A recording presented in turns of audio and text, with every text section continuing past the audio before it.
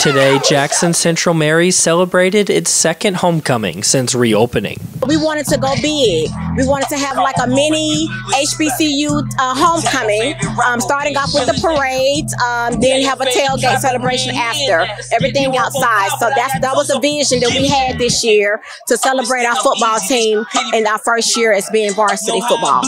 Students helped organize the parade, and every class created a float. We had our student council meeting, and I gave them the expectations that I had for our vision for homecoming, and they took the lead. The two feeder schools for Jackson Central Mary, Arlington and Alexander, brought their students to the parade.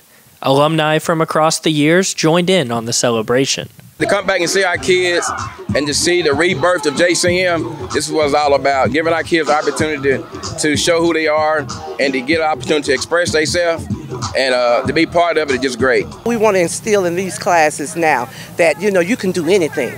You don't have to follow the leader. You are the leader. So incredibly excited to be out here for the parade this morning, just to be able to see the creativity of each of the classes, to also be able to just take part in a community event.